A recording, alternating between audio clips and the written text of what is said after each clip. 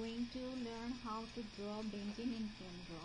You may laugh because there is a templates for benzene, but for the beginners, as when I was learning how to use chemdraw, I had to suffer a lot, so I'm giving this video. So on your toolbar, there is the ready-made option. Click on it and click on your page. Here you have your benzene.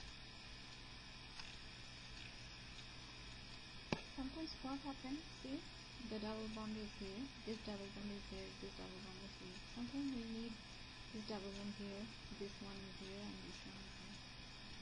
And when I was a beginner, I was too much confused that how can I read this double bond here and these two here. I didn't have any idea. So select tool, the marquee tool, then rotate your structure. Now see the double bond is there. So simple trick.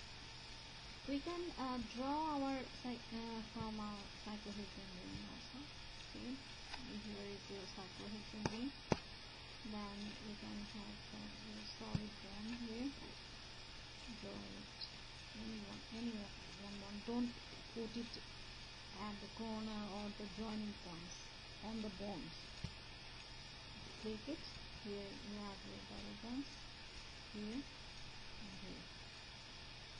See how easy this is. Thank you.